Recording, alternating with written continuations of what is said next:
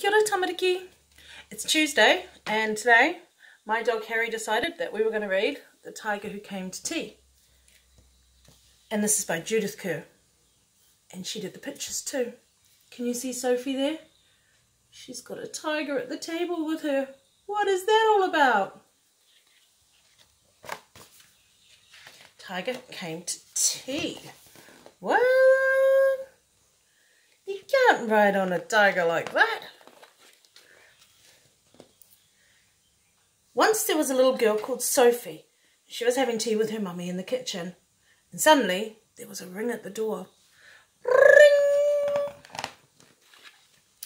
Sophie's mummy said, I wonder who that could be. It can't be the milkman, because he came this morning. This is back when milk used to get delivered to your house. And it can't be the boy from the grocer, because this isn't the day he comes. And it can't be Daddy, because he's got his own key. We better go and open the door and see. I wonder who it is. Oh, Sophie opened the door and there was a big, furry, stripy tiger. The tiger said, "Excuse me, but I'm very hungry. Do you think I could have tea with you?" Sophie's mummy said, "Of course. Come in." So the tiger came into the kitchen and sat down at the table. Of course, that's what tigers do. Sophie's mummy said, "Would you like a sandwich?" But the tiger didn't just take one sandwich. He took all the sandwiches on the plate and he swallowed them up in one big mouthful. Nom, nom, nom. He still looked hungry, so Sophie passed him the buns. But again, the tiger didn't eat just one bun. He ate all the buns on the dish.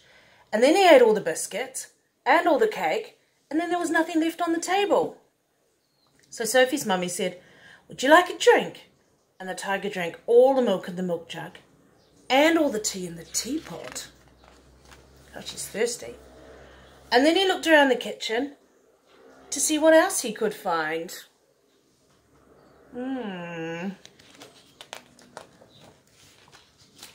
He ate all the supper that was cooking in the saucepan and all the food in the fridge and all the packets and tins in the cupboard.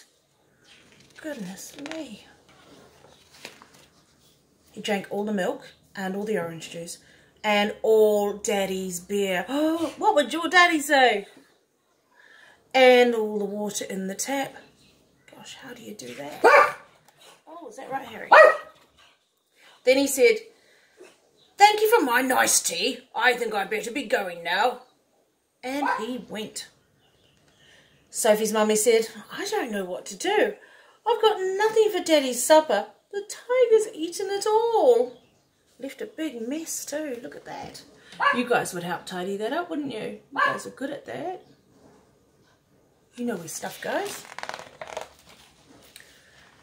And Sophie found she couldn't have her bath because the tiger had drunk all the water in the tap.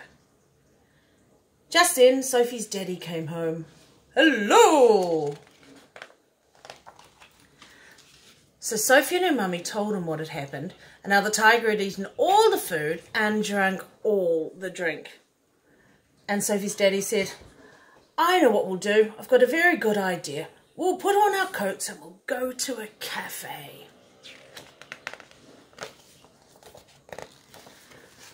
So they all went out in the dark and all the street lights were lit and all the cars had their lights on and they walked down the street to the cafe. There they go. I like her cats. She draws very cool cats. It looks like a little tiger, doesn't it?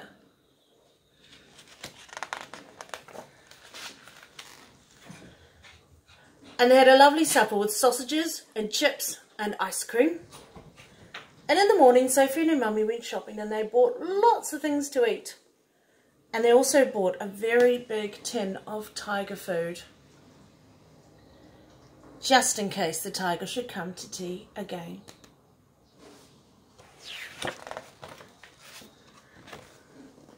But he never did.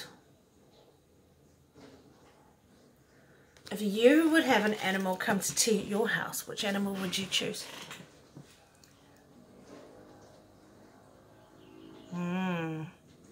And what would you feed it?